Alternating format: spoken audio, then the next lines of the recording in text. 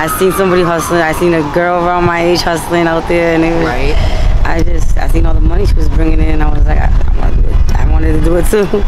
Okay. So that's how I got So it you in was my selling, hand, and then you end up using. I started doing. I was rolling coke with my weed. It started from the Oolies. Yeah.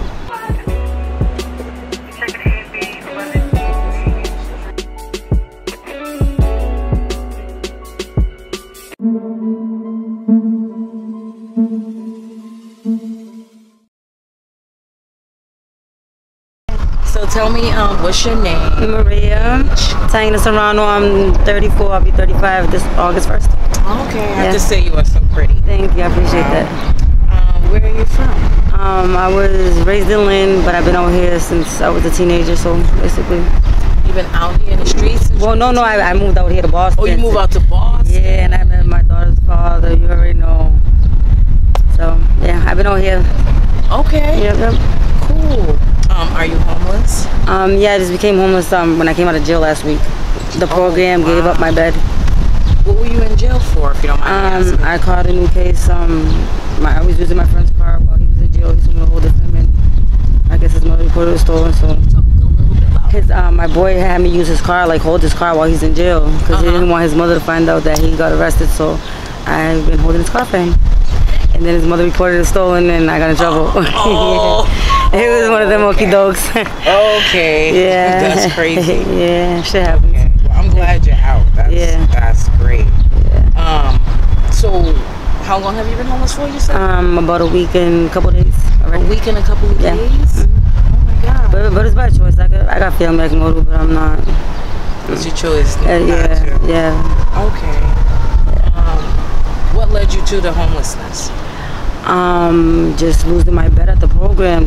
I come back to the program and they don't have my bed no more. Oh, okay. So you were in a home. You were in a homeless shelter. I was in a housing program. A housing program. Yeah. Okay, so they're gonna get you an apartment. They were gonna get me my housing back, and they gave up my bed. Oh no. Yeah. Too bad. It's like talk to somebody. That's upper who might be able to. Yeah, I just feel like I don't do that tit for you tat. I feel like karma's the bitch, and they'll get theirs, and I'll get mine as well by earning it. I heard that.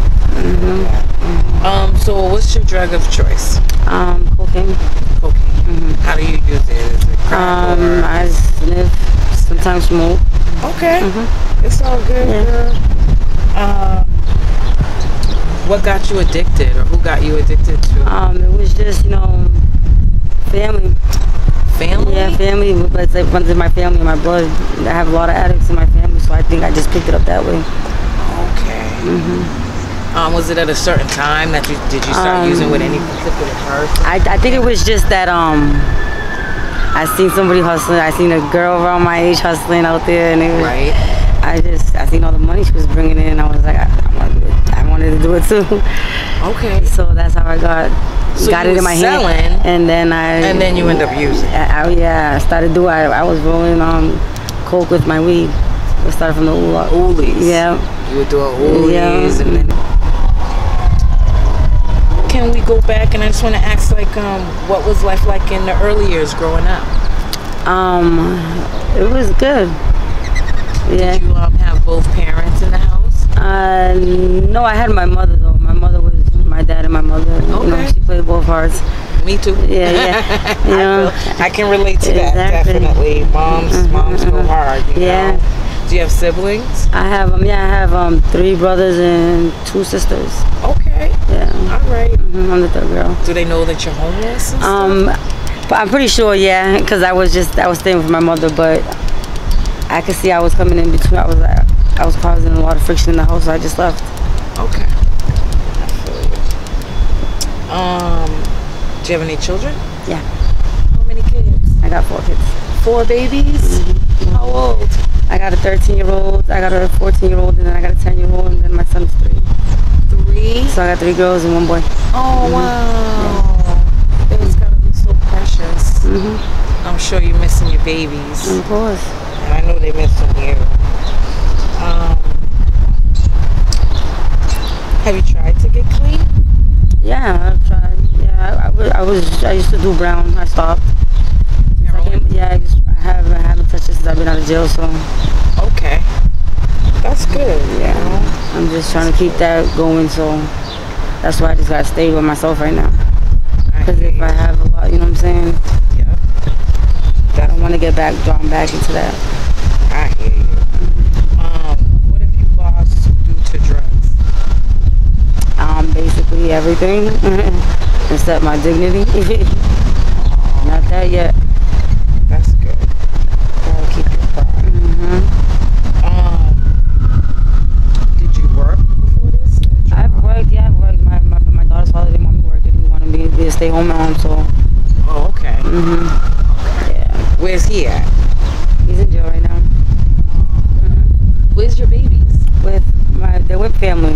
Okay. They've never been in the system, and I'm trying to keep it that way. That's why. That's good. You know what I'm saying? Keep them with family, because Yeah. once the system gets in your life, then they never. I was born in the system, and I don't want my kids born in that.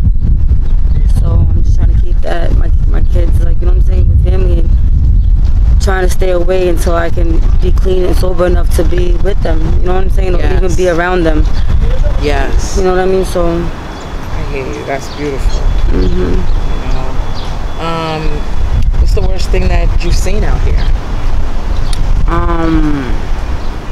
Nothing that bad yet. I've seen nothing that bad. Okay. Has anything bad happened to you out here? Not really. Nothing I can't handle. No. Okay. Yeah. I heard that. That's good. Nothing I can handle. Nothing I can handle. Are you personally ready to stop yet? I would love to be able to, like, you know what I'm saying. The only way I can see myself stopping is if I get my crib and my kids back. Get my house and my crib, and that'll be good. That's all I need. Okay, well, my next question was, do you have any goals and aspirations? And that will probably be the goals. Yeah, I want to be able to, you know what I'm saying, take care of myself and not depend on a man or, you know what I'm saying, the government or the system, because that could easily be taken from me. Right. It was taken from me. That's why I'm in the predicament I am now, because they took my housing and made it market rent. Oh, wow. That's why I've been out here. Since that shit happened to me, I got tough. Only a couple more questions. If you could go back and change something, what would it be? Meeting my baby's dad. Oh, really? Yeah. What was it like with him? It was just abuse.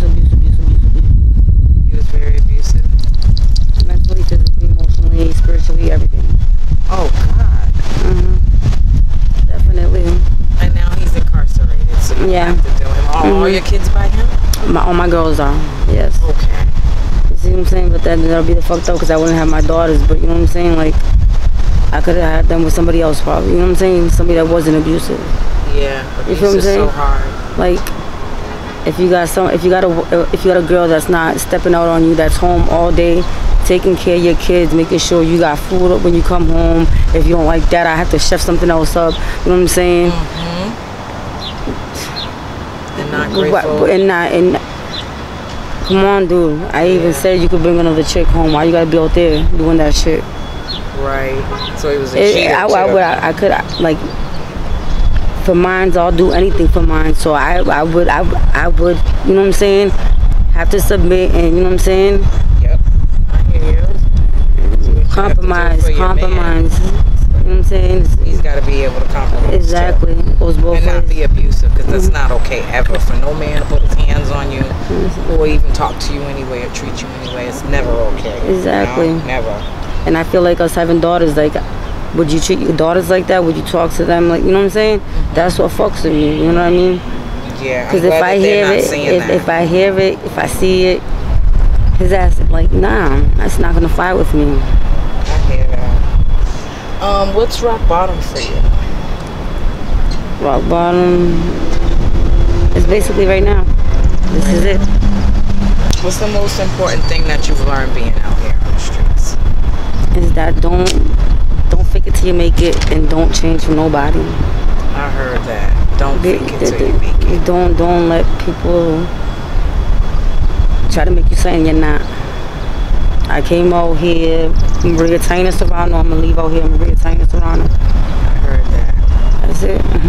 Say your name one more time. I said Maria Taina Serrano. Maria Well, Maria, thank you so much for your interview. I appreciate you. You are a beautiful woman. Thank you. You are too. And you have a lot of opportunities. You have your babies. You know, think about them. You'll get your apartment back. And I'm just praying for you. Thank you. Everything turns out the way it's supposed to. You're such a beautiful woman. Thank you. I see you doing great things. Thank you. I'm trying. And just know that this is not it for you. I hope not. I want you to think about that. Like, you know, this ain't it. You know. Thank you. I appreciate that. At least you see the word for me. Somebody got to see it.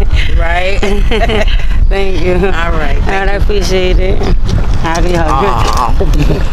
Thank you.